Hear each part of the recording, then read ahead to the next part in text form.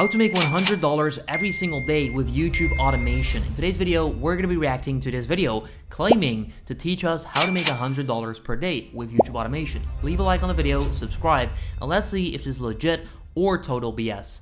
How you can earn $100 per day with faceless YouTube automation.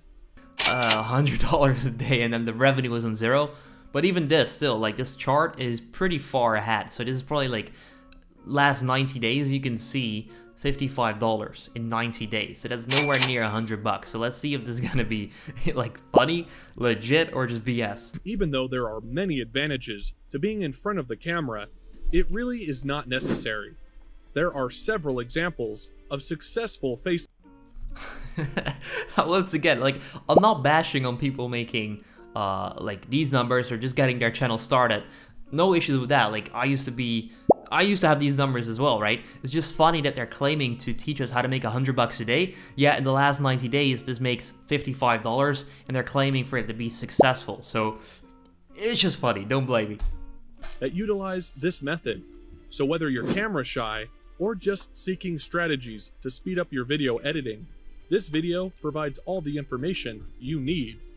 These are just simple steps, so make sure to finish this video. Step 1. Select a channel niche. Why do you need to do this?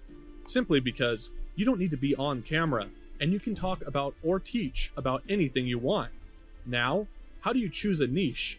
It's simple. You can look at your YouTube watch history and see which topics you're always watching. Basically, your niche should be something people would watch. I mean, obviously, your niche should be something that people would watch. Going into your own watch history to find potential video ideas or niches can indeed be a great idea, because if you're watching it yourself, you probably have interest in it, which I always recommend to some extent. So that's not even a bad thing. Just once again, like that phrase of saying you should choose something that people would watch. But let's see what they come up with next. So far, pretty funny video, let's put it that way. Step 2. Know how or where to get your videos and voiceover. You don't have to be on camera. I mean, you can find out in the Automation First Academy, link down below. That's one way, but let's see this way. Since you're making a faceless YouTube channel, all you need is a bunch of relevant footage and an excellent voiceover to get started. In terms of the videos, there are various ways to do or get them. Here are a few ideas. Number 1, create or record a video you can use. If you want your viewers to understand or follow along with your video, you can include B-roll footage. As a result, you are not required to appear in your video, nor are you required to give a presentation or talk in it.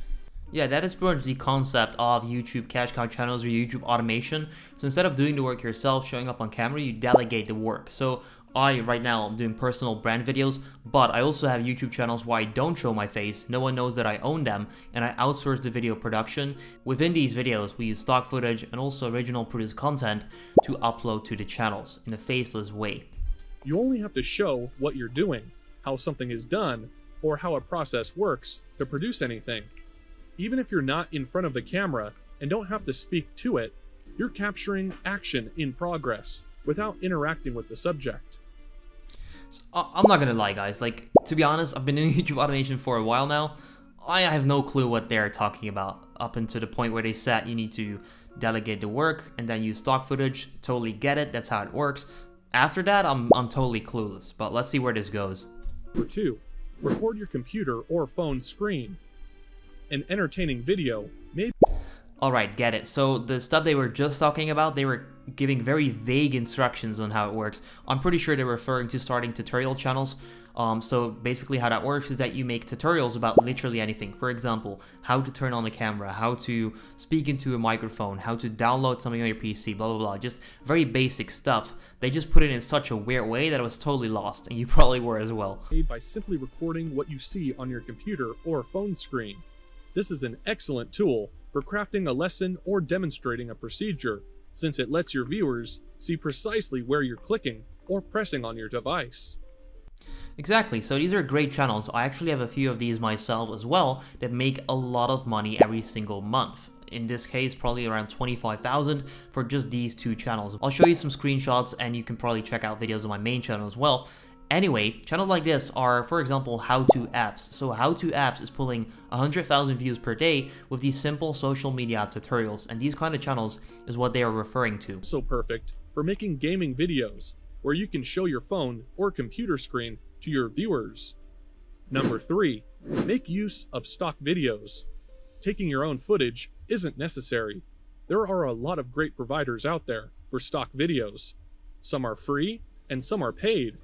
Pixabay and Videvo.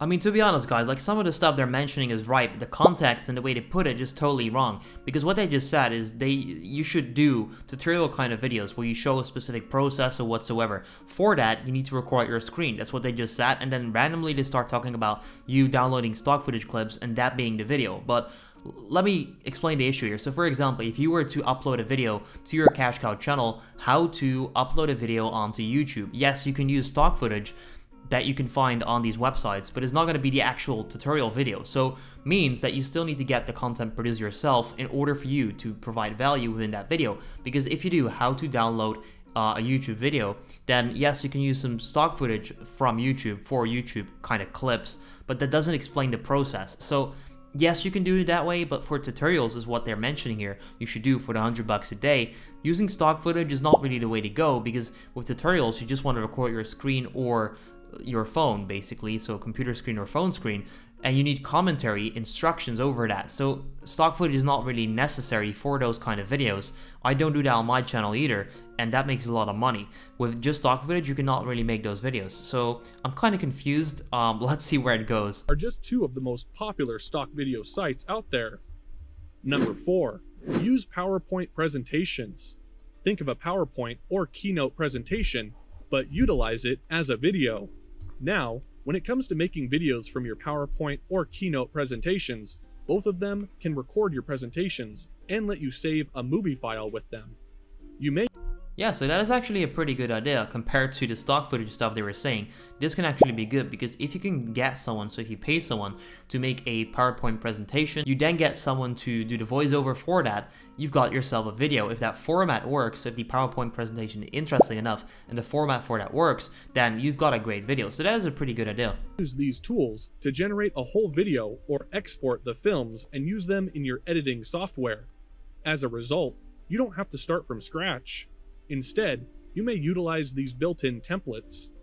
There are several incredible ones that you can download, install, and edit to make something spectacular quickly and simply. How about voiceovers? If you're comfortable with it, you can use your own voice to do the voiceovers. If not, there are sites like Fiverr and Upwork. Yeah, exactly. So if you want to do it yourself, you don't have enough budget yet, and you're willing to do it yourself, which I definitely recommend, that's how I got started myself, then just buy a microphone like this. Like this one is like 80 bucks, I believe. You can also get a few for like 30, 40 bucks. Works totally fine. Or you can outsource it on Fiverr or Upwork. I recommend Upwork. That's what I feature in my step-by-step video program on how you can build your team and how to outsource the entire video production for YouTube automation specifically as well. Link down below, quick plug. But I do recommend Upwork over Fiverr. But yeah, you can do it yourself or outsource it. Hire freelancers to do voiceovers for your videos at a low price. Step 3. Find monetization avenues while waiting for AdSense. When it comes to earning money on YouTube passively, YouTube ads are the finest option. You should, however, avoid relying solely on ad money. Contrary to what others say, monetizing your YouTube videos or earning through ads does not happen immediately. Yeah, exactly. I like that advice. Great advice there. Definitely don't rely on just AdSense to make money from your videos. I used to do this way too long. Now I've started doing brand deals and I'm actually making additional thousands of dollars every single month. The way I did that myself, I was already getting emails basically. I'm just too lazy or not enough time, not enough interest to go back and forth and make the deals and stuff. So I hired a brand deal manager. I'm paying 25% for every deal he makes me, and boom, I'm just getting additional income while not doing extra work compared to what I was doing 2 or 3 months ago, for example. Actually, yesterday we got a brand deal for like $1.1k dollars, which is just one video. So you can see how that adds up quite nicely. You need to have 1,000 subscribers and 4,000 watch hours first before you can apply for video monetization. Basically, you need to work hard and be patient because this is not something you can achieve overnight. Monetizing, aside from AdSense, is also better because it allows you to earn more and creates more value for your viewers. But how do you do this? Guys, I'm so confused. Once again, they just said you should not rely on AdSense, make money with brands, other avenues, and then they just said this. Earn more. And monetizing, aside from AdSense, is also better because it allows you to earn more. Because it allows you to earn more. I'm not sure like they mean additional or just more, like it's just better to earn more with it. But I'm not sure. Like, to be honest, this video, it doesn't make sense at all yet. Creates more value for your viewers. But how do you do this? Number 1, use sponsors.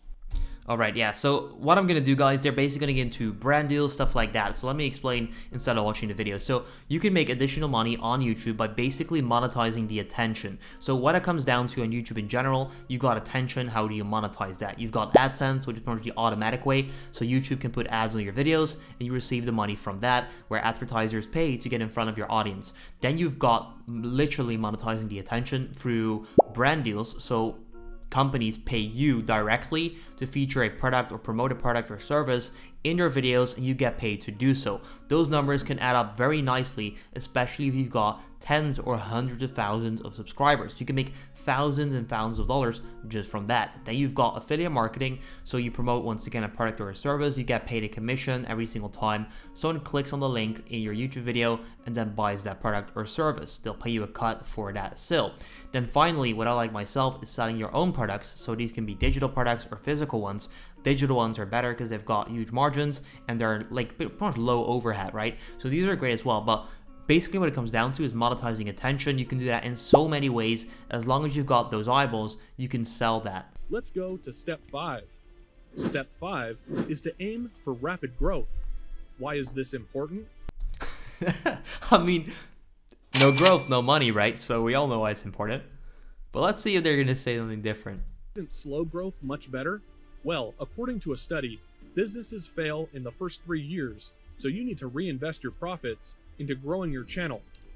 I like that. That's actually quite surprising. I wasn't expecting them to say something like that. That is actually pretty good advice. Now, I used to not do this, so I actually blew up in 2020 and started making like 10-15,000 from September 2020 on, and at first I wasn't really investing. I wasn't blowing money, so I wasn't going on trips or blowing on Gucci or a Rolex, so I don't even have a watch, stuff like that. I wasn't doing that, so I was saving it, but only in July 2021, so about a year ago, I started reinvesting the money, and from there on, I've been able to build multiple channels that now also make 10K a month, which allows you to build the income basically. So that advice right there, to reinvest your profits or any money you're making into the business to grow even faster, trust me, you should do that right away and not be scared about it. It will only make you go faster. Analyze video statistics and apply new business strategies. You must never forget that this is your business and you need to make it grow. Just like any other business, you need to have a goal and a plan to... Alright guys, so I'm gonna end the video there. So they're just talking about business goals and stuff like that. Of course, have goals. Like, to be honest, it's kind of BS. It's not really well written and stuff like that. I wouldn't follow up on any of the advice apart from reinvesting your business and having multiple ways to monetize your videos. Apart from that, if you enjoyed the video, please leave a like, subscribe to the channel, check out the links in the description down below for more resources, and then I'll see you in the next video tomorrow.